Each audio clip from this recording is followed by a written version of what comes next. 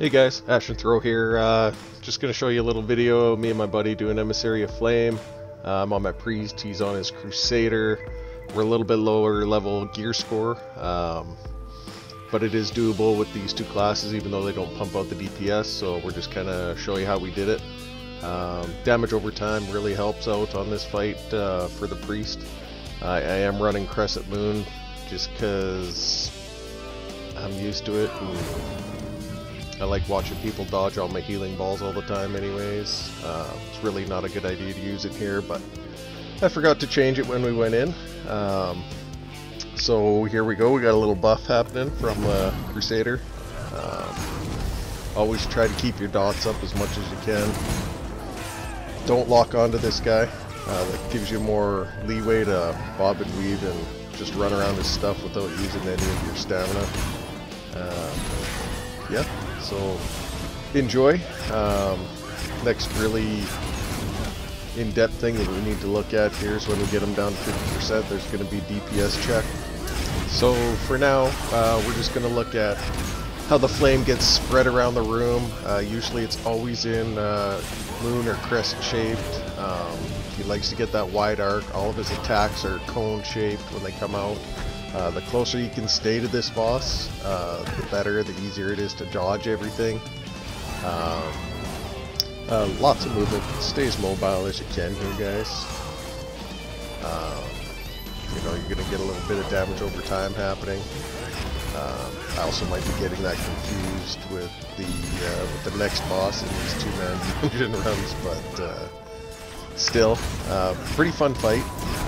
Lots of neat mechanics and things you need to look at and be aware of all the time. You know, we love the Crusader Priest combo. He's always grabbing my orbs. You know, I've been with a few Berserkers, a few mages, some Rangers.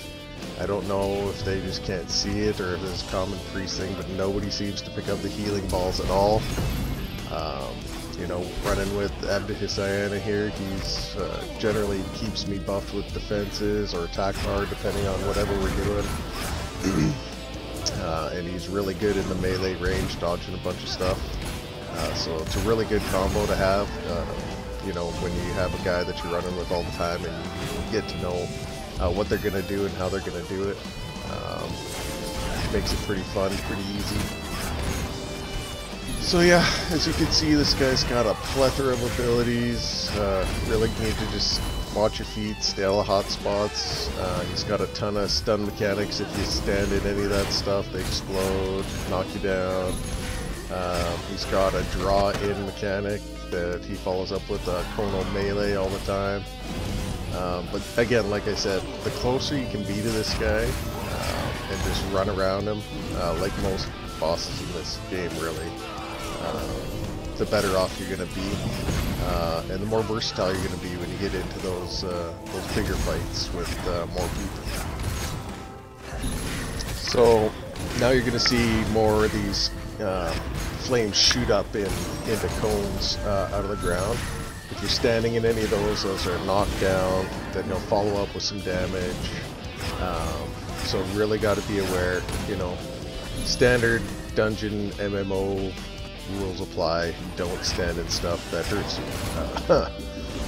Dodge rolls are good, but most of this fight, you know, I see, you know, watching this video right now that I dodge roll way more than I need to, and you should really be conserving that stamina for when you actually do need to dodge roll versus just running out of the way. Usually a lot of this stuff is telegraphed. Here we go into the DPS phase where you got to beat the boss or else it's an instant wipe. You don't clear that 50% phase right there, it's an instant wipe and you got to start over and it sucks. This is probably, I think, our second or third attempt on this boss.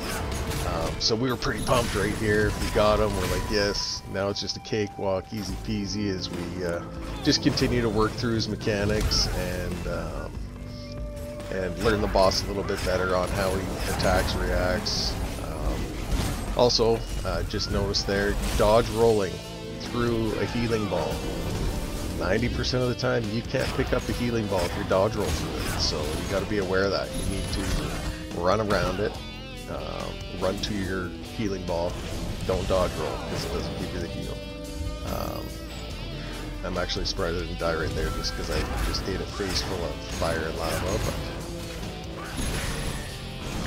So again, kind of moved back to my comment about conserving stamina. I did a dodge roll for no reason there. I got stuck in this time event and I didn't have the stamina dodge roll out of it, and I took a ton of damage, and now I'm just laying on the ground like a chump, hoping that I don't get shot here again.